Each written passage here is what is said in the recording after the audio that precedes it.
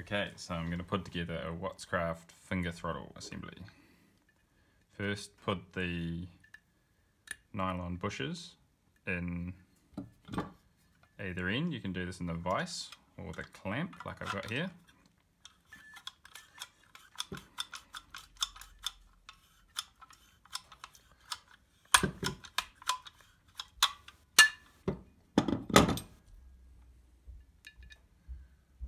One on the other side. You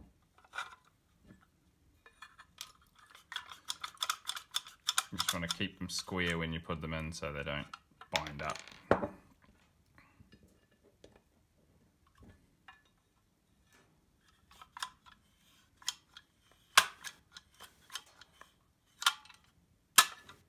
So there's the two outside ones.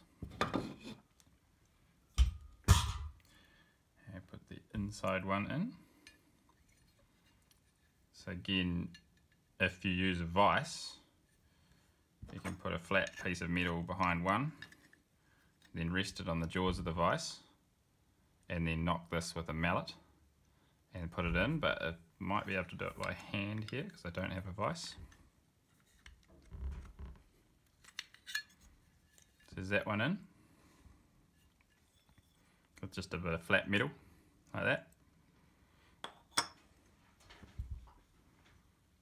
And then the other one, sneak it in there, and use a bit of thin stainless steel, but butter knife works.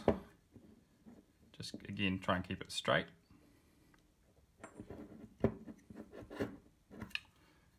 It's easier with a vise, you can get more force, but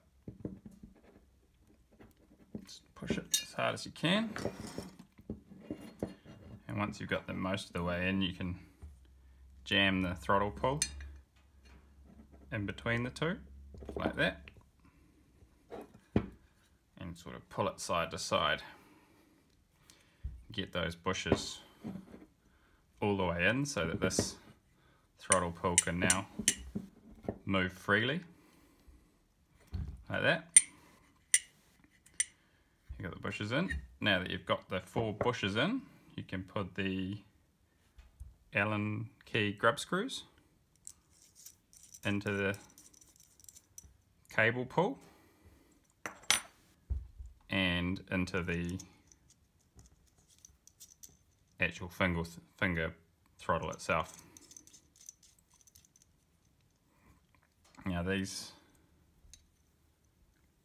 grub screws go into drilled holes, and I got one pre-drilled there, and then once you've installed it on your steering wheel, you need to look at the angle of the pull and work out where to put your other one to suit your particular steering wheel. So you've got the diameter of the steering wheel, like moving it in and out, and you've also got the angle of the pull to suit the dish of the steering wheel and how far it needs to pull. So if I get this here, I'm putting it together. The next part we put on is these Starlock retaining washers. So they hold these outer bushes from falling out. So they're quite hard to push on, but you just push them on like this. They only go one way, so don't stuff it up.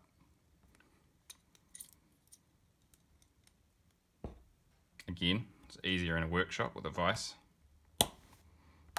and pliers. So you can pull the one on your finger throttle side on like that, and then you can put your cable pull in. So obviously that hole goes there, and you put this in with the slide it in, and you normally have another locking drill hole here for the Allen key to lock into, but it's not on this shaft at the moment. You slide it in like that, put the cable pull in like that, and then just let this side come out just far enough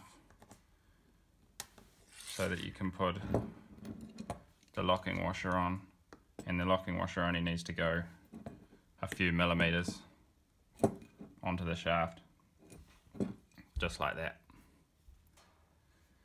There's the locking washer there holding it on, and then you pull it back, so that bush is now retained by the locking washer, and you want this whole assembly to move freely. So if at this point it's still not moving freely, you just pull hard on this. Pull hard on this bit. Actually, you want to check that before you put this retaining washer on. So if it's still not moving freely, which it is now, should move really freely, you can take this out and just move this side to side so there's plenty of room, and sort of push it so that these nylon washers are jammed in.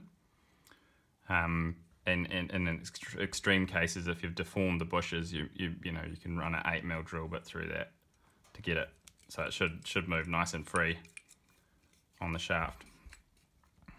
And then you can push this retaining washer into place.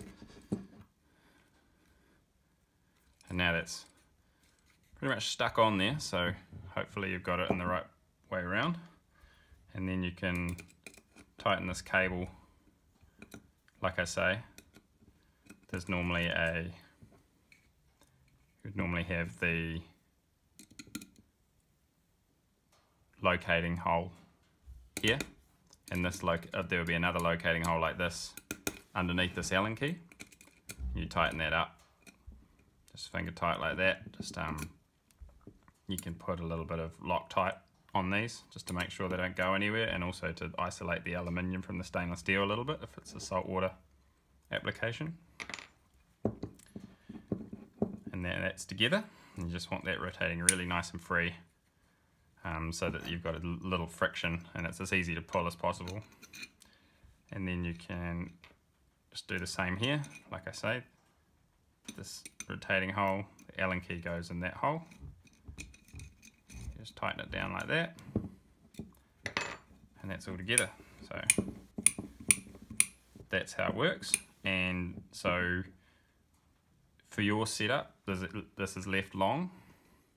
So for a 350mm steering wheel, this is about right where it is now. But if your steering wheel is a little bit bigger, there's some extra rod here to put this finger pull further out, or you might want to drill this hole at a slightly different angle. So if you've got a deep dish steering wheel, you might need this cable pull at more of an angle this way, so that when you're at full throttle, you have this finger piece here touching the steering wheel, and then that means that when you're off the throttle, your finger doesn't have to go as far to reach the throttle, so you can more easily pull the throttle at any time. So you just need to have this set up with the steering wheel bolted on to know exactly where this needs to be. But in most cases, both of these holes, top and bottom, will be on the same angle, so that the cable pull will be vertical when the finger throttle's vertical. And yeah, get in touch if you've got any questions about that. And then it comes with 5 long bolts, which go through the steering wheel. A standard 6 bolt sort of Momo style steering wheel. I recommend something really strong, because there is a lot of force on the steering wheel when you're driving the boat, so cheap steering wheels you can buy don't usually last. And so these 5 long bolts go into these threaded holes here, and because of this cable pull, this section is thinner, so there's a short bolt. Use a shorter, the 10mm long countersunk M5 bolt here.